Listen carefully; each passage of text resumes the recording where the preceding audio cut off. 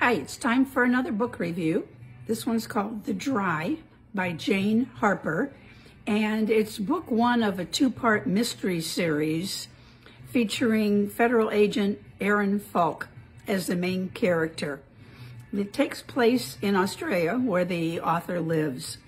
While home back in his old town where he used to live, Agent Falk is there to attend the funeral of his very, very best friend as he was growing up. He hasn't been back to this town in 20 years because he and his father have basically been run out of town for some occurrences that happened that I won't mention, so I won't spoil the surprise for you.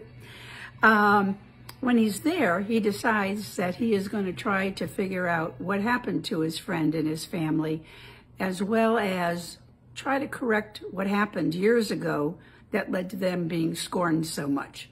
It's a good read, and again, a two-part mystery. Enjoy it.